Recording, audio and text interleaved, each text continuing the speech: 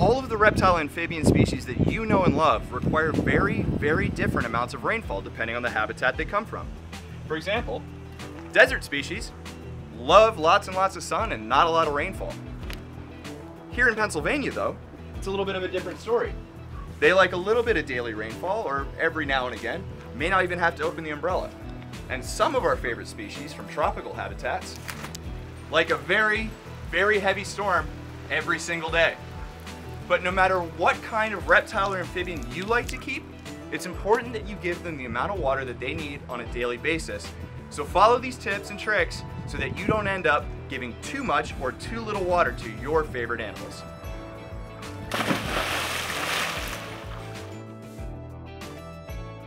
Hey guys, I'm here at Tim's house with his bearded dragon, creatively named Lizard, and his turtle, you guessed it, Turtle, because we know that different reptiles require different amounts of moisture in their daily life.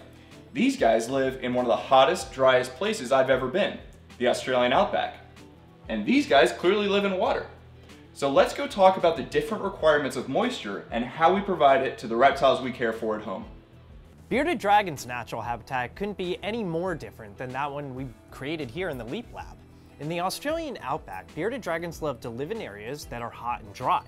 While it's much hotter and drier than a tropical rainforest, they actually like to live in shrubland or dry forests where morning dew is common. The natural vegetation in a bearded dragon's habitat is made of really cool plants like eucalyptus trees and westringia that hold water really, really well. What this is great for is the natural rainfall and moisture in that environment. Just like all of life on Earth, these plants and bearded dragons need water to live. Since rainfall occurs so infrequently in the desert, it's plants and animals that have adapted to be able to go long periods without rainfall. Bearded dragons and the plants that they share their home with get their water in two important ways. First, from the morning dew that forms, and second, from the occasional rainstorm that passes over the desert.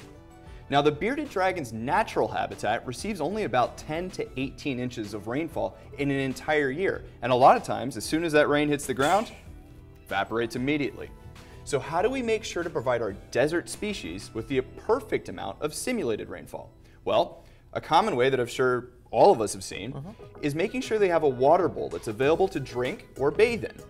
But is this really the best way to provide water to our desert species?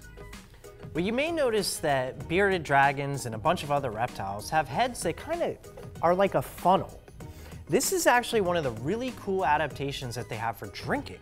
As morning dew forms on leaves and on the reptiles themselves, it actually comes down the funnel toward a point at the front of the mouth where the animal, like a bearded dragon, can just lick it off their own face. So how do we simulate the morning dew we talked about? Well, we use a 10 to 15 second light mist every morning, and that provides available water for our beardies to drink. Because you can't perfectly replicate nature at home, a 10 to 15 second morning mist may not actually be enough water throughout the day. So it's still recommended by most reptile experts, us included, and I wouldn't call us experts, to also keep a bowl of water for desert species to drink from, and they're also going to bathe in it. So that's how we simulate that morning dew for our desert reptiles. But a lot of our reptiles that we keep live in places that receive a lot of rain in their natural habitat. How do we properly care for them? Tropical species, like our beautiful carpet chameleons and our panther chameleon, Mr. Tinkles, live in much wetter environments that have a lot more available moisture than a bearded dragon like Mr. Lizard had. But as reptile keeping has evolved over time, so is the way in which we like to mist our tropical terrariums. In nature, a tropical rainforest provides morning dew, just like we saw for bearded dragons, but also has a lot more rain on a daily basis, which provides a lot more available water for both the animals and the plants that live there. We want to simulate both the morning dew and that rainfall at our homes. Here in the Leap Lab, we like to have a misting in the morning and then let our terrariums dry out a bit in the day. And then we have an afternoon misting event to simulate rainfall. While misting more for tropical species is important, doing it in the wrong way may lead us to have an oversaturated terrarium.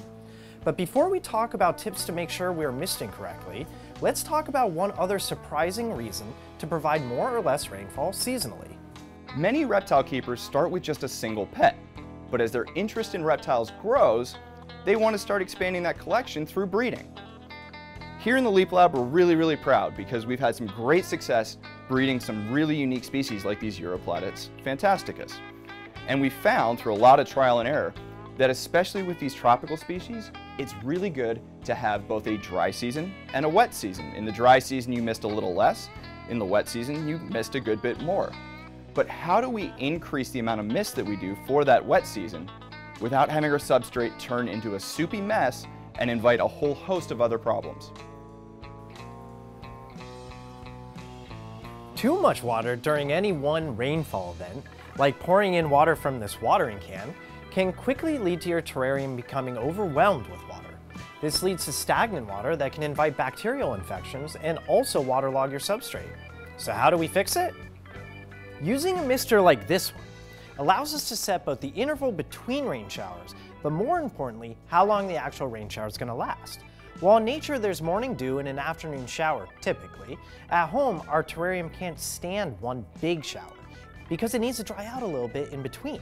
By using a mister that has settings that are programmable, we can easily increase the total number of times it rains throughout the day, but most importantly, we can reduce how long it is that each rain shower lasts.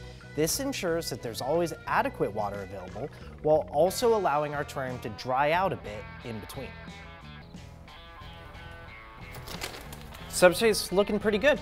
What biotope are you doing it for? Thanks, dude. Yeah, I'm doing a rainforest, like a tropical rainforest species. Sure. What about the drainage layer? I'm going to use one of those misters. You can control the interval, so I'm not worried. It'll be able to dry out in between. Well, that works, but what about when we increase the rainfall events during the rainy season? Drainage in your terrarium is super important to consider when you're planning out your misting schedule. While we know that there's a rainy season where you're going to be providing more water into your cage on a daily basis, it's vital that you also provide a way for the water to drain out of your substrate.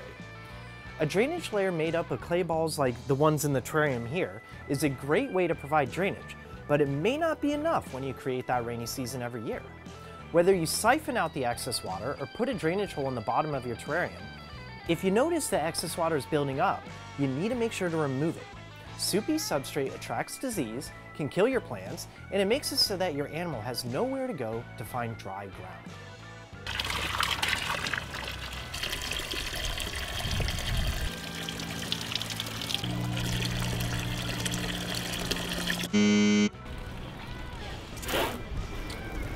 Rainfall and the water that it provides is absolutely critical to the health of our plants and our animals. But there comes a point when you might actually provide too much rainfall, and then you just end up with a flood. Hey Jack, what are we going to do about this flood thing?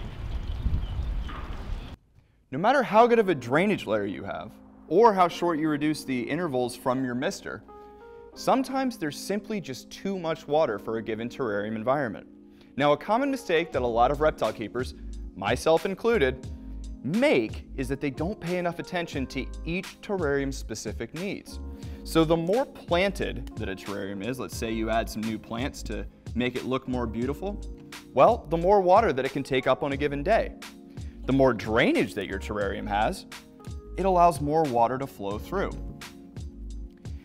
But what if one of your plants dies? Or what if your substrate becomes clogged up with dirt? Or what happens if somehow your mister puts out too much water? Well, if any of these things happen, a terrarium can quickly fill with water and flood. That's why it's really, really important to monitor your terrarium regularly. You have to adjust the amount of misting you're providing and do it so that it gives you the right terrarium environment. Your terrarium's a mini ecosystem. If you pay attention to the signs and listen to your terrarium, things like wet substrate or unhealthy plants can tell you exactly if the misting schedule that you set up is going well. Always adjust your misting schedule to the needs of your terrarium. Listen to it, and like I said, it will tell you if it's having problems. If you do that, you listen to your terrarium and set it up accordingly, you can make sure that all of the problems that occur from over and underwatering can be avoided.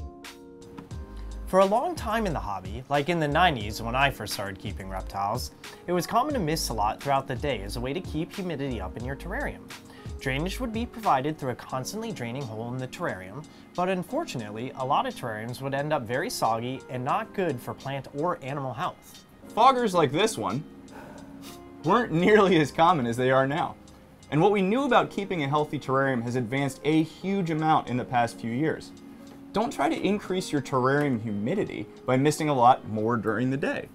In our terrarium humidity video, we're going to talk a lot more about ways to increase the overall humidity without flooding out substrate or increasing the total rainfall to compensate for low humidity. Also, check out our substrate videos that show some really cool substrate ingredients that help make sure your substrate stays in optimal health.